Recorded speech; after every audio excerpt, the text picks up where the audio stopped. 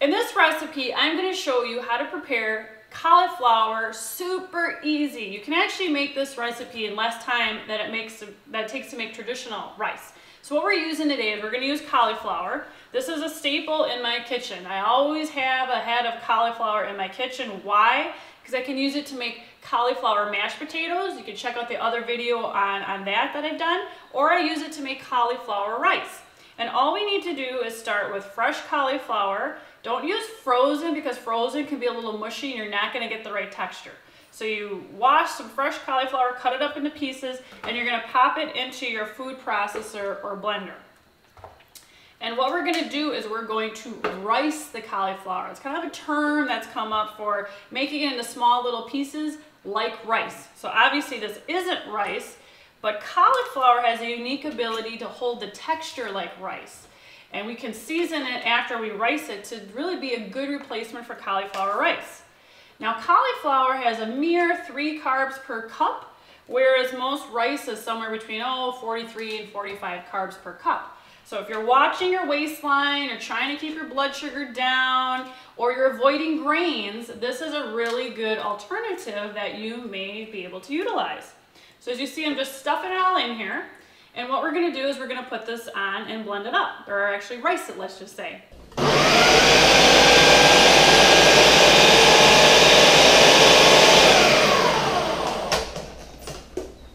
Alrighty, so there you have it. I've pulsed it enough so it's in little pieces, it's not too mushy, and a lot of folks will kind of refer to this like snow or I don't know, I guess I would call it like little snow pieces. This is, you know, the texture that we want. So let's move on to cooking the rice now.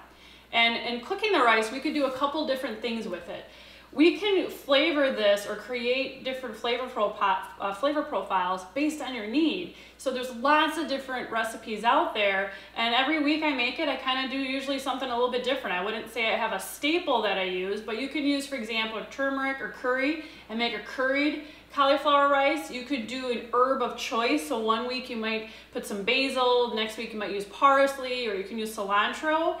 You can also put some vegetables in a pan with some coconut oil and just saute those for a few minutes and put your cauliflower rice on top of that and have a vegetable rice pilaf. So lots of things we can do here. What I'm going to do today is put it into my pan, and I'm going to show you how I'm going to season it up today.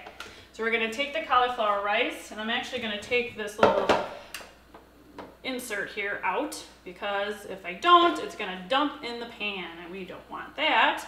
So I'll take the cauliflower rice, and we're going to head on over here and put it into a pan, which I had about a tablespoon of coconut oil, and I have this on medium-high heat. And I'm just going to kind of let that coat and move around in there. And what I'm going to add to this today is I'm going to add actually some fresh cilantro. So what I have here is just some fresh cilantro. I just gave it a rough cut through. A little dicing, chopping of it, whatever word you want to use, but basically took some cilantro, just cut it up a little bit, and then I'm going to toss it into the pan here.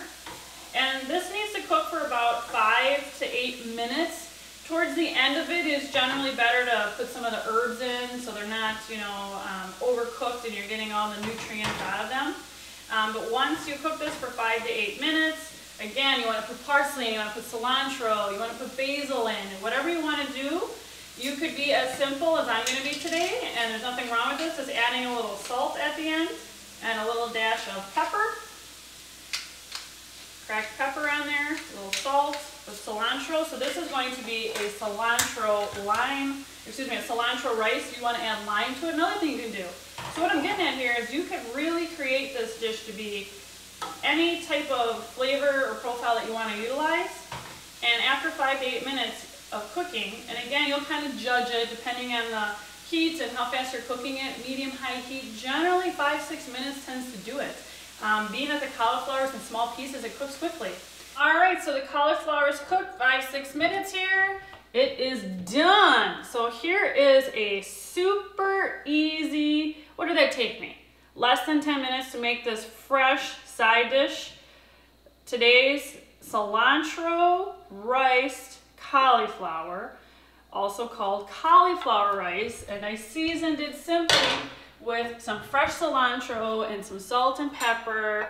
Simplicity at its best. And let me get a bite of this because it looks delicious. So good. If you've never made this, the cilantro just comes through. It tastes amazing. So fresh. The little particles of cauliflower in there, it's a real good fake in the funk because it really gives a replica of rice without being rice. And it's so delicious and good for you. Enjoy.